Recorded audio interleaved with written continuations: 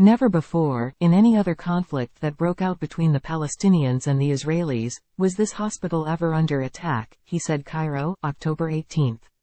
TASS. All victims of Tuesday's deadly strike on a public hospital in the Gaza Strip were civilians, a spokesperson for the enclave's health ministry said. All those killed in the attack on the hospital in Gaza were civilians, the spokesperson was quoted as saying by Al Jazeera.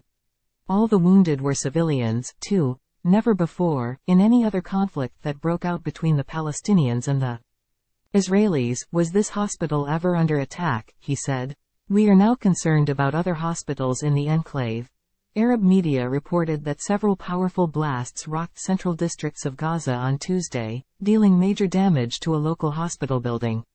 The Al Hadath television attributed the explosions to an airstrike delivered by Israel's Air Force. The Israeli Defense Forces, IDF, said with reference to intelligence from multiple sources that Islamic Jihad is responsible for the failed rocket launch which hit the hospital in Gaza. According to Al Arabiya's latest casualty report, the number of those killed and injured in the tragedy has exceeded 800.